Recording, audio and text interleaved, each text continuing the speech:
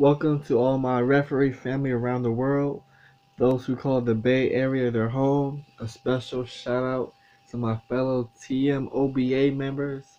I see you all out there putting in that work, going hard in the stripes.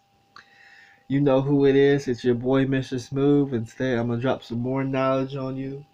I'm going to put some jewels on your officiating mind and do what I can to make you elite at the craft of officiating.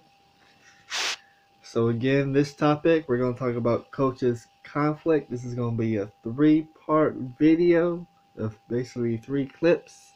This will be the first clip. So I like to say I saw a lot of great things this past weekend. The players played hard. They played with good sportsmanship. But I also saw some bad and ugly. But before I get into the bad and ugly, the first thing I want to do, because as officials, we don't do this enough. But I'm going to do it right now.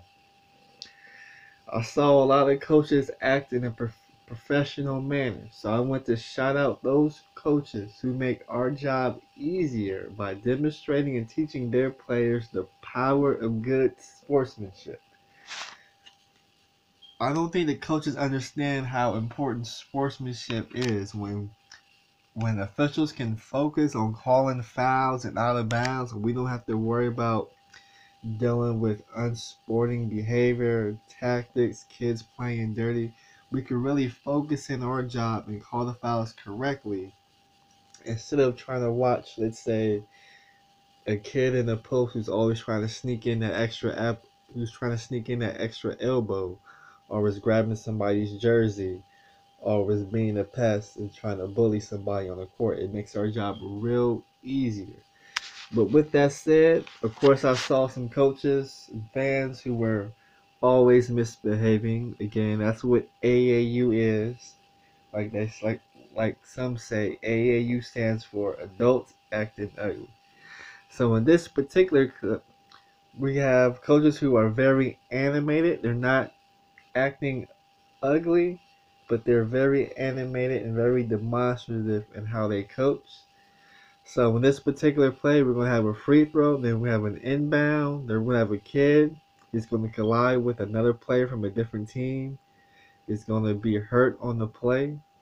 And a coach is going to come out onto the floor, but he doesn't really check on the player as he's talking to the referees about if a foul should have been called. So we're going to see how our officials handle the situation. So let's go ahead and roll the video.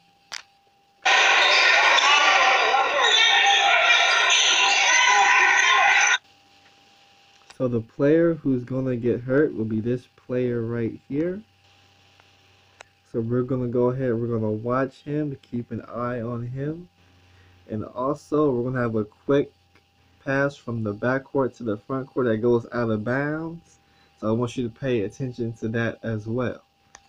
So go ahead, JD, let's go ahead and roll the video. So there you saw the player go down to the ground.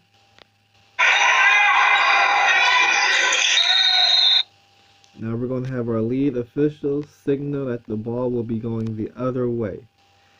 So now we're going to focus in on the coach in the white hat who's right here. We're going to focus in on him.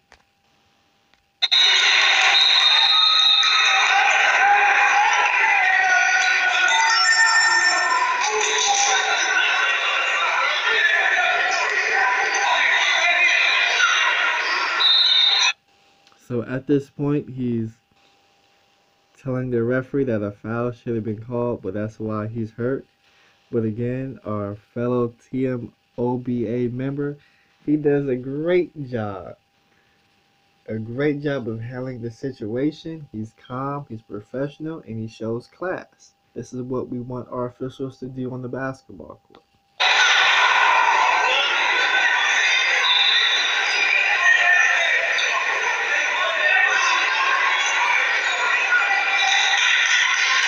So as you can see, since the coach came out onto the floor to check on his player, that player is now being subbed out of the game. As you can see, it's going to be the other team's ball going the other way, and the coach, since he didn't see who the ball went out on, he's going to be upset at why is the other team getting the ball.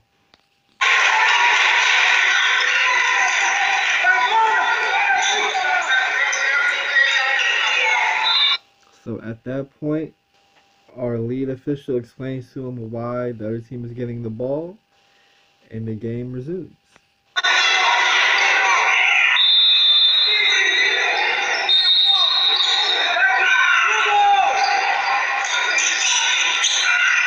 So as you can see, this is great officiating by our crew. Again, this is your boy Mr. Smooth signing off. Peace.